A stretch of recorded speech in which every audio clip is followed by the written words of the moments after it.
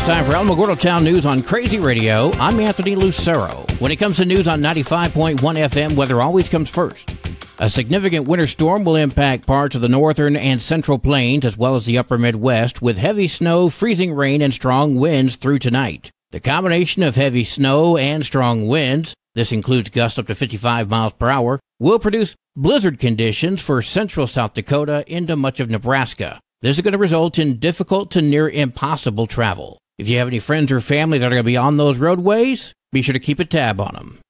Closer to home, weather conditions will remain dry and seasonably cool this week. No hazardous weather is expected at this time. We'll have another look at the weather following this news.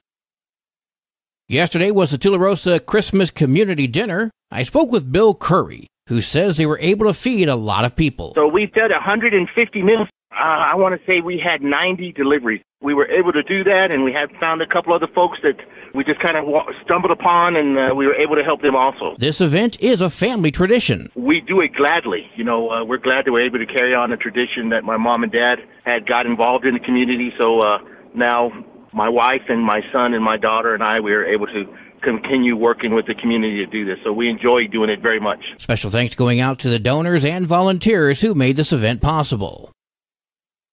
The First Responders Christmas Eve dinner was able to feed 140 first responders, and this includes Fort Bliss Ammo Dump. A member of the Otero County Sheriff's Department located 3 Army guys on Fort Bliss, but within Otero County, so they got fed as well. Many of the first responders who attended got seconds and even thirds. Leftovers were then taken to cope. The Alameda Park Zoo invites all to the Education Building at the zoo for a fun interactive reptile show happening Sunday from 2 until 3. If you want some information, call 575-439-4290. The Alamogordo Public Library Book Club invites all to remember New Mexico's 112th year as a U.S. state, and they're going to be discussing books set in or about the state of New Mexico. That's happening Saturday, January 6th from 1 to 3. Information is available by calling 575-439-4148. You can also join the Alamogordo Public Library Book Club group on Facebook. Well, today is Tuesday. It's time for an introspection with Pastor Johnny Walker. This is Johnny Walker with this week's introspection. As we leave behind the chaos of the holiday and dive headfirst into the new year, many of us are filled with a sense of hope and determination. As we set our New Year's resolution, we solemnly swear to eat healthier, exercise more, save money, and maybe even finally clean out that junk drawer in the kitchen. You know, the one with the ketchup packets and the salsa packets from Taco Bell and candy wrappers that have been there for the last 3 or 4 months. Well, we all have one. But let's be real. How many of us actually stick to these grandiose plans for more than a few weeks? I mean, I'm no expert, but I feel like the concept of New Year's resolutions is inherently flawed. First of all, who decided that the best time to make life-altering changes is in the dead of winter, when we're all huddled under blankets and desperately craving carbs? It just seems like a recipe for failure from the get-go. And let's not forget the unrealistic expectations that come with setting resolutions. We all start the year with the best of intentions, but as soon as we slip up, even just a little, it's game over. One missed workout, and suddenly we've thrown in our towel in our fitness journey. A single indulgent dessert, and we're convinced we're a lost cause on the healthy eating front. It's like we put so much pressure on ourselves to be perfect that we set ourselves up for failure. But hey, I guess there's some science behind it all. Apparently, setting resolutions can help us form good habits if we manage to stick to them for a long enough time. But I'm sure the researchers that come up with this stuff probably stopped keeping up with this stuff a long time ago. I'm pretty sure anything sounds like a good idea if you say it in a fancy enough way. So as we venture into another year filled with promise of change, let's maybe cut ourselves a little slack. Sure, setting goals and striving to be better versions of ourselves is important. But let's not put all our eggs in the New Year's resolution basket. Maybe we can make smaller, more achievable goals throughout the year and give ourselves the grace and flexibility to adapt as needed. After all, life is unpredictable and messy, and sometimes our best laid plans go awry. And that's okay. We'll get back up, dust ourselves off, and keep on trucking. Because in the end, it's not the resolutions set that define us. but the way we handle the curveballs life throws our way. And hey, if all else fails, there's always next year, right?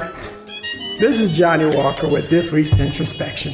I'll see you next week on Crazy Radio. News from around the state in just a moment. This is Alamogordo Town News on Crazy Radio. I'm Anthony Lucero. AlamogordoTownNews.com is a locally owned website featuring local news matters from a local perspective that affects you, and we bring it to you directly. Plus, local sports, cultural arts, and events. Online, AlamogordoTownNews.com. Owned and operated by Second Life Media. We are Otero County. Directory Plus is the right size book. It's the book if you need a phone book. That's what just one person has to say about Directory Plus. With its red cover, features, colorful yellow pages, and lots more, it's no wonder people all over use Directory Plus. It has so much more information. You can cross-check phone numbers or addresses or pretty much anything. Look on the plus side, Directory Plus. I'm a big fan of Directory Plus. While some are praising the actions of the New Mexico congressman, others are very critical of the Gabe Vasquez-sponsored Florida Mountains National Monument due to the negative impacts it will have on industry in Luna County. Steve Pierce spoke about the potential land grab on his podcast. Gabe Vasquez, the congressman from the 2nd District, is suggesting that we need a monument that extends from the Floridas there outside of Deming all the way up north across a couple of mountain ranges. We've got Cook's Peak and another range that is north of Deming, but then it extends all the way down near Columbus. 245,000 acres that Gabe Vasquez wants to put out of private use. New Mexico Representative Jennifer Jones of District 32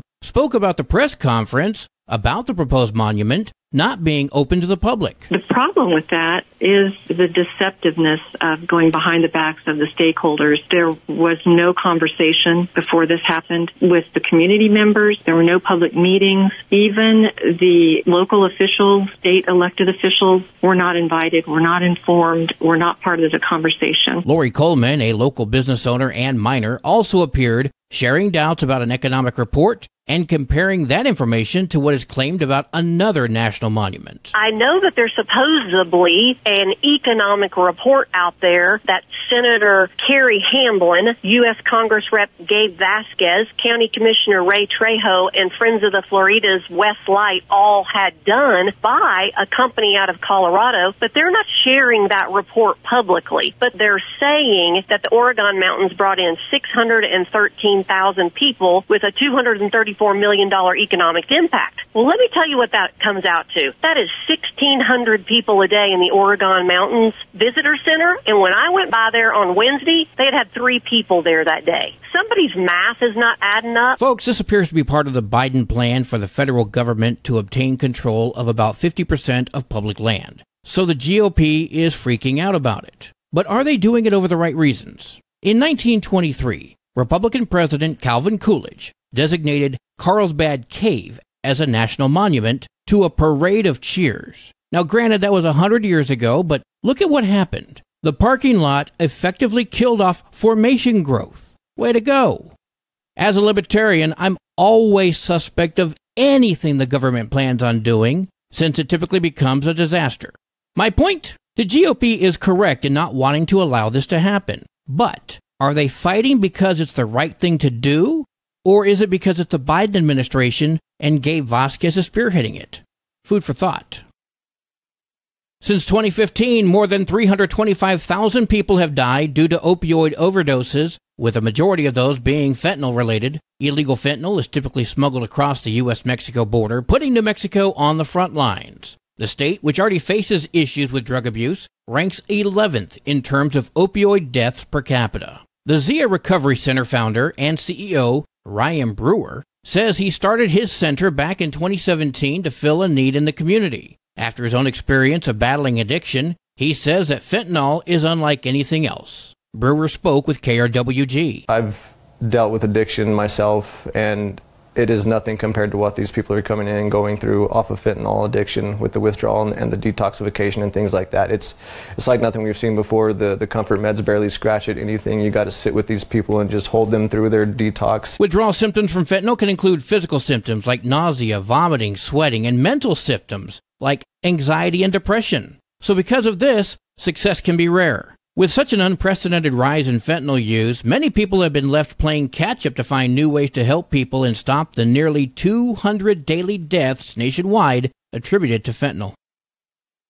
The Legislative Education Study Committee has approved its list of endorsed legislation proposals for the upcoming 30-day session, which begins here in a few days. The committee approved a bill that would create a Career Development Success Pilot Program and corresponding fund for appropriations for that pilot. The program would be a 3-year pilot administered by the Public Education Department to provide financial incentives to school districts whose students earn industry-recognized credentials by completing qualified industry credential programs or qualified workplace training programs. Sponsor Senate Minority Leader Craig Brandt says it will be a great benefit for students looking to go into trade instead of college. Brandt spoke with KSFR. It encourages the high schools to really focus on programs that can get kids a certificate so that they can go and work in a job right out of high school. I've talked to Don Chalmers Ford in Rio Rancho, and they're like, we'll hire as many kids as you can get certified at the first level. And he said, we'll pay for all the other levels if they're a good employee. And I've been hearing that from other employers. If you can get that first certificate for them, they come in and they show us they're a good employee,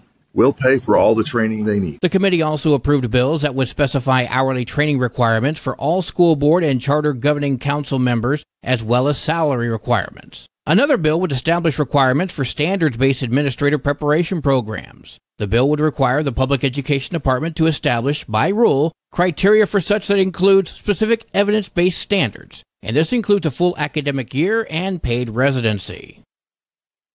In April of 2022, we covered a story about the Webster family from Wisconsin visiting Albuquerque for the Gathering of Nations. As you'll recall, someone broke into their car while it was parked at a hotel. 3 sets of regalia were stolen, but just days before Christmas, Josephine Webster got quite the surprise. And she shared that experience with KOAT. Last week I got a text message from a lady, and she said, hey, I wanted to message you and let you know that I think I have your beadwork. And I've gotten calls like that for the last year and a half, and I'm like, okay, can you send me a picture of it? And she says, yeah, I'll send it in a minute, but they never came through. So I was like, well, I don't know if it's mine if you don't send me a picture. And all these pictures came through, and I'm like, oh my gosh, it's the beadwork. The woman wants to remain anonymous, but she found and bought back every piece and put it into a box. Regalia from all 3 stolen sets were in near perfect condition. I told her, I said, I will give you everything back that you paid for this. And she was like, absolutely not. Nope. Like, this belongs to you and I want it back, with your kids. The Webster family did not attend the 2023 Gathering of Nations due to their missing regalia, but will be at the 2024 event, and they're taking the woman who found their items along as their guest. The Gathering of Nations powwow is scheduled for April 25th through the 27th at Expo, New Mexico.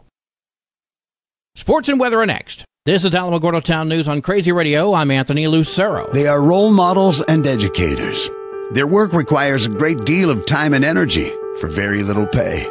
Who are these unsung heroes? Thanks, Coach. Thanks, Coach. The simple truth about education-based athletics in New Mexico is this. Without a committed team of coaches and administrators, they just wouldn't be possible. School sports, they bring out the best in all of us. This message presented by the New Mexico Activities Association and the New Mexico Athletic Directors Association. There are 17 games for New Mexico girls basketball tomorrow, including Albuquerque Academy at Dexter, Artesia at Roswell. Lovington comes to Alamogordo. Go, Lady Tigers. And there are 19 games for New Mexico varsity basketball tomorrow, including Piedra Vista at Roswell, and Irvin heads to Chaparral. Your Crazy Radio spot-on weather forecast for the Tularosa Basin today calls for sunny skies, winds gusting as high as 21 miles per hour. Mostly clear tonight, sunny tomorrow. Your high today in the basin, 47. Low tonight of 26. Wind chills are going to make it feel like it's 21. High tomorrow, 50 degrees. In Cloudcroft, sunny skies today, winds gusting as high as 40 miles per hour. Mostly clear tonight with winds gusting as high as 34. Sunny tomorrow. Your high today in Cloudcroft, 27. Wind chills are going to make it feel like it's -5. Low tonight of 16. Wind chills are going to make it feel like it's 0. High tomorrow, 37. Wind chills are going to make it feel like it's 16 degrees. Don't forget about your pets, pipes, and plants. Local breaking news can be found on our website, alamogordotownnews.com, and learn more about Crazy Radio by visiting kalhradio.org. Also, check out the Crazy KALH Radio YouTube channel. That's where we post our daily newscasts, complete interviews, and other information which concerns everyone in the Tularosa Basin. Be sure to give this video a like and subscribe to our channel if you've not done so already. That way you too can remain informed of the goings-on in the Tularosa Basin. Well, that concludes today's edition of Alamogordo Town News on Crazy Radio. I'm Anthony Lucero.